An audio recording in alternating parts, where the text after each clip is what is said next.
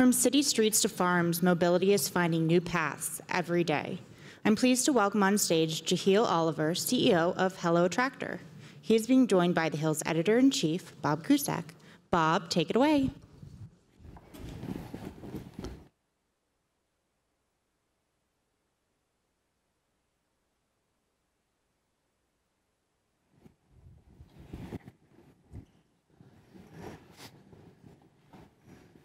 Thanks, Jehiel, for joining us. I know we'll get into it, but you had a long commute. Can you describe what Hello Tractor is, first of all? Yeah, sure. So we're an agricultural technology company. As the name suggests, we work in mechanization, agricultural mechanization. We started this company in sub-Saharan Africa because farmers across the region lack both the labor and equipment that they need to cultivate the land that they have access to. Okay. And this means they plant late, they undercultivate, and they lose income. And so farmers are typically, they've solved this labor gap through mechanization, but in Africa, one of the least mechanized regions on earth, the tractors just don't exist. So we came into the market with a technology solution that protects tractor owners, protects their assets, and connects those tractor owners to the farmers that benefit from these services. Mm-hmm. And you live in Nairobi. I live in Nairobi. And you are from Cleveland. I am from Cleveland. Went to Cornell. Yes, go Browns. We're 1 and 2. It's an improvement over last year. I'm a Jets fan, so I got worse, and you beat us. But how in the world did you come up with this idea? You're only 33 years old. Thank you, Bob. Yes. That was warm, and I appreciate that. I'm 37. Oh, 37. Yeah. Oh. But 33 is fine. I go 33. So I started this. I started my career in banking and finance here in the U.S. Okay. Wanted to do work that was more meaningful. Transition into working in the emerging markets, specifically in microfinance. Okay. Structuring deals for these banks that serve low-income populations. And what I noticed is their portfolio of borrowers were oftentimes farmers, but there were no agricultural products, no agricultural loans to support them. And I just thought that was odd. So that led me down a career of exploring how to support low-income populations in similar markets, in the emerging markets, with business models that can scale commercially, because I always thought that was an important cornerstone of any business. It should make money. Mm-hmm. And so that's what ultimately led to Hello Tractor. Started the business 5 years ago in Nigeria, lived in Nigeria for a little over 2 years. And then as we grew, we decided to open an East Africa office to have coverage in that part of the continent, as well as the work that we're now doing in South Asia. Some have called your company Uber for the farm. Is that fair? I would say the other way around. I would say that Uber is no. I think it's fair. But imagine a world where there were no cars on the road, and you first had to build technology to get car owners comfortable, all right, with investing in these assets. And then stage 2 is figuring out ways to optimize the linkage between the car owner and the rider. Okay. And that's the reality that we live in. Nigeria, for instance, has 6 tractors roughly per 100 square kilometers of farmland, right? The global average is 200. So Nigeria has 6, the global average is 200. There are no tractors. And so we started with technology to make it attractive to invest in tractors so you can avoid fraud through our applications. You know exactly where your tractor is, how much work it completed, fuel consumption, maintenance needs of the tractor, what the operator is doing with the tractor. And then the bookings coming in so you can earn that revenue servicing the farmers who need the tractor services. And it's a win-win on both sides, right? The farmers are more productive, they save money up front, and they yield more on the back end. And of course, the tractor owner has a great business opportunity delivering these services. But how does it work as far as, is Is it through the use of technology? Did you have to advertise? I mean, this was a totally new idea. Yeah, and that's why, you know, the Uber comparison is convenient, but it's very different fundamentally. The technology starts with, we have a GPS monitoring device with sensors that fits onto the tractors, right? Our customers buy that device, fit it onto the tractor, and then they download our application to manage the tractor, right? There's a separate application used by farmers and booking agents who oftentimes represent the farmers. And they identify pockets of farmers who have demands for tractor services in the same vicinity at the same time, right? And that's important because the booking agent plays this vital role of aggregating demand, so the bookings come in at economies of scale, right? Because these are tiny plots, right? If you know emerging market agriculture is dominated by smallholder farmers. And so by aggregating demand, it becomes profitable for a tractor owner to drive 20, 30 kilometers down the road to deliver services to not just one, you know, 1 hectare farmer, but maybe 40, 50 1 hectare farmers. And it becomes profitable that way. What were some of the obstacles when you started the business? Well, what did you learn, basically? Well, you know, the biggest learning was listen to your customer, which might seem obvious, but for me it wasn't. My wife says I have a small ego.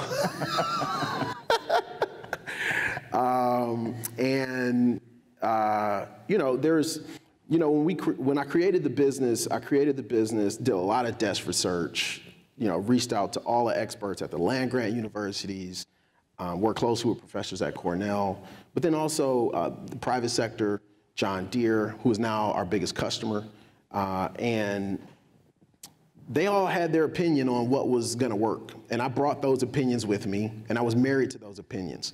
And I kept banging my head up against the wall, trying to make something work that really just made no sense. And my customers were telling me the whole time, like, this is what we want. Like, well, you keep trying to sell me this, you know.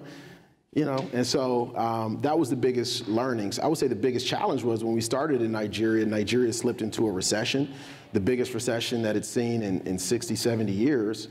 And credit markets contracted, the Naira devalued against the dollar, and that just slowed down the economy to a grinding halt. And that was obviously challenging for the business, and also out of our control.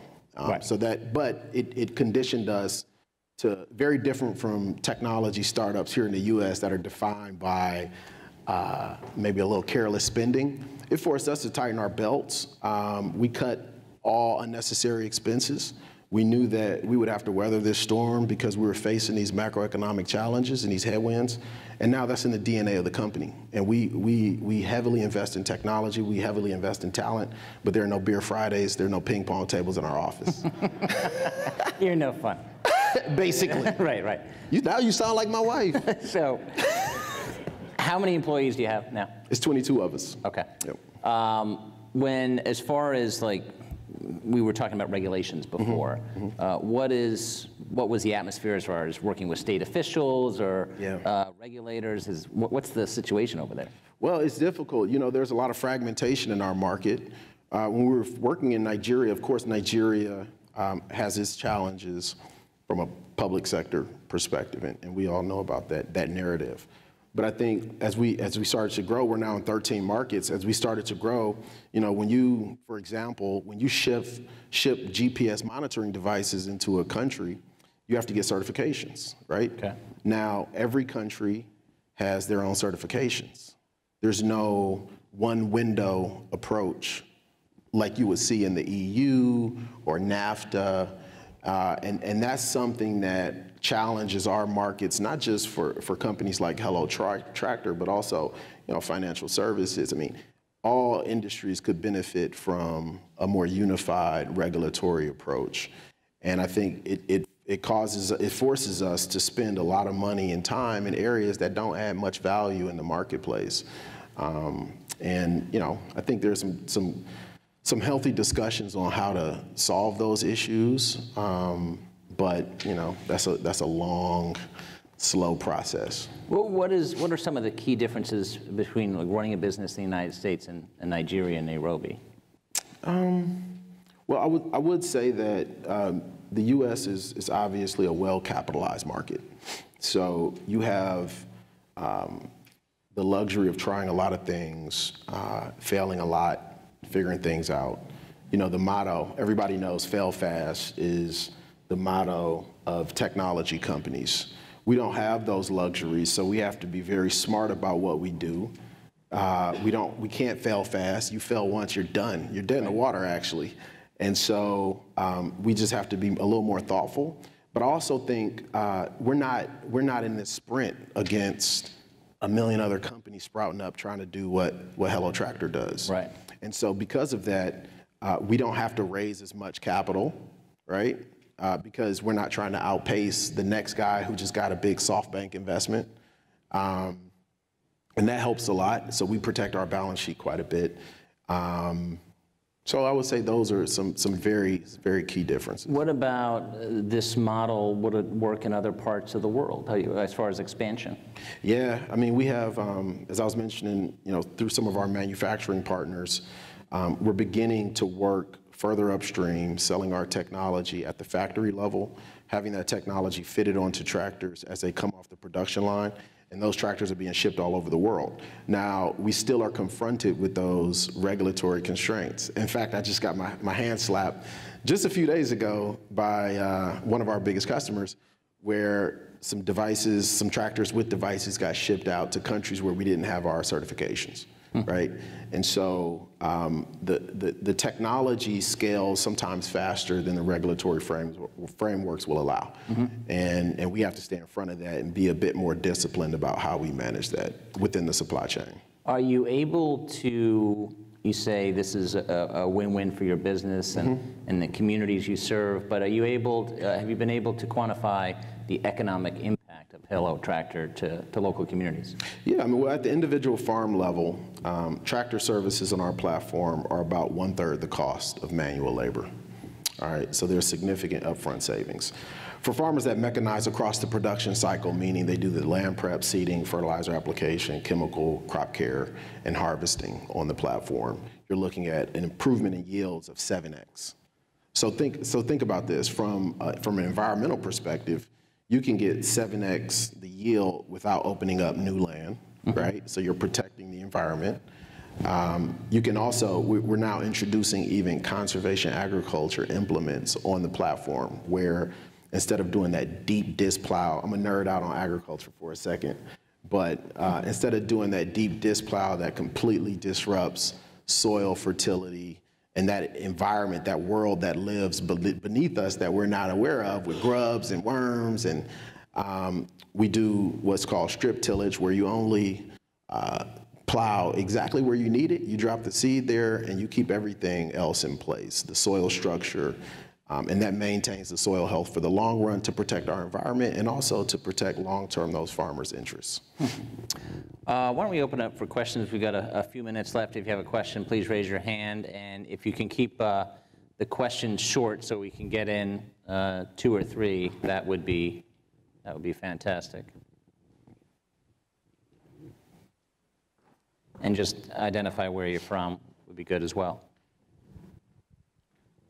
Thank you. Daniela Kamrath, Washington, D.C. I talked to some farmers in Transylvania, Romania the other week, and they mentioned that because they want to preserve biodiversity, they don't encourage farming on big plots. So there are farms, like you said, with small plots. But they also have a problem. They don't find people that know how to drive the tractors. Yeah. Are you in that business? Then how did you choose Nigeria? And also, how did you find him? This is fascinating. Well, you can thank our events team. I was listening. I didn't know anything about Hello Tractor. I'm like, this is an amazing story. So they tracked him down and they got him here. And as you were saying, it's a 15-hour flight from Nairobi to New York. But I'll let you handle the first couple of questions. So we actually work with, when we sell technology, we work with the dealers that sell the technology to ensure that the operators get trained, right? And the tractor owners and their operators get trained on how to use the machinery. So when you're a farmer, and we save that information, we actually store it on the blockchain. If you all care about tech and you want to nerd out on tech, we can do that.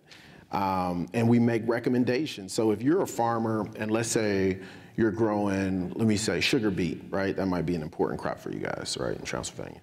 And you want an operator that's familiar with sugar beet.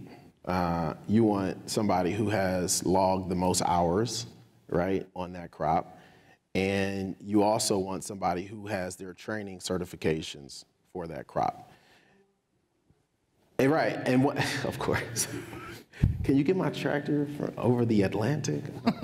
And so, so we make those recommendations. As the booking comes in, we'll tell the tractor owner, you know, Pete is the best operator to send out on this job because his profile will traditionally has done better with this profile of farmer. And so we make that recommendation for them. But training is a big part of that. How we got to Nigeria, Nigeria has the largest inventory of uncultivated farmland globally. It's a highly food insecure nation. And there was a ton of upside. And we also made a bet, and I think this was probably one of our better decisions as a company, that the visibility and exposure that you get from being the only game in town in a market that is so strategically important for our global food security will allow us to pull in partnerships, Fortune 50 companies actually, because they don't have boots on the ground, and they didn't, and that's our competitive advantage. It's the moat that allows us to compete and maintain our competitive position in the marketplace. Simply, we were able to attract smart people and myself to a place like Nigeria to figure out a problem and build solutions around that problem and make a market for companies like, you know, John Deere or IBM. We partner with them on the technology side and various other players. You want to? Yeah, no. Question up here. We got a few minutes left.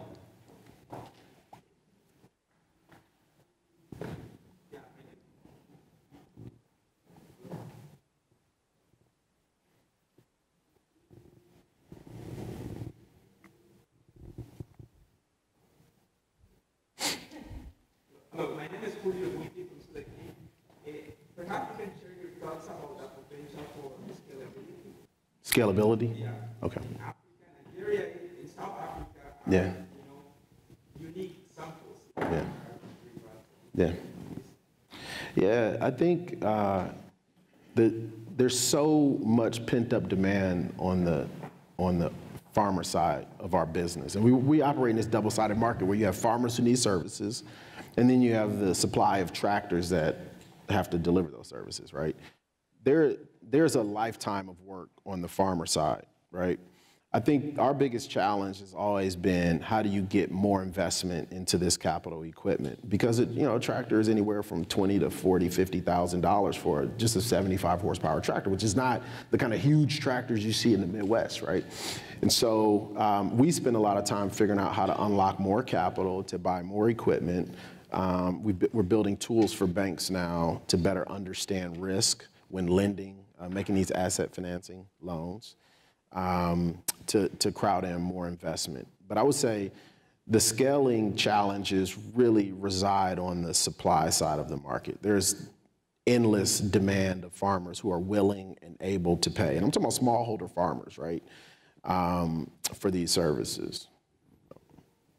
What's the hardest part of your job now that you've got the business up and running, you're in contact with Fortune 50 companies? What's the hardest part day to day? I think it's keeping up with a lot of the opportunities that get thrown our way now. It's difficult for a small company to say no to a Fortune, and I don't say no to anything, right? Hence why I'm here. No, I'm joking. That was just a joke. And that's how you. Right.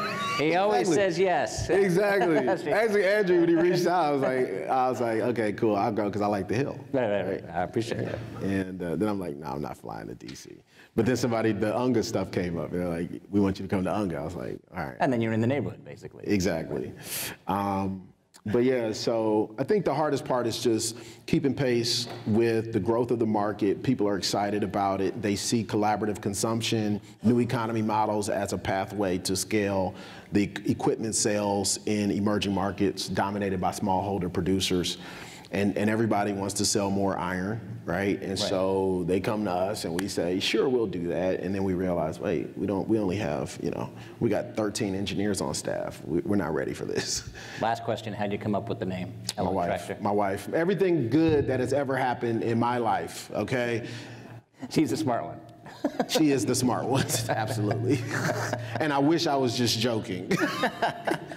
Well, it's a pretty good name. It's right. Yeah, I mean, she came up with it here in D.C. We're on U Street, and because D.C. is kind of home for us in the U.S. And I had some corny, just extra whack name, and she's like, nah. And she started kind of doing her little doo-doo-doo-doo-doo-doo. And then she spit out Hello Very Tractor. simple, straightforward. What a fascinating company. Jehiel, thanks for joining us. Thanks, Thank you. Jehiel, Thanks for joining having us this afternoon.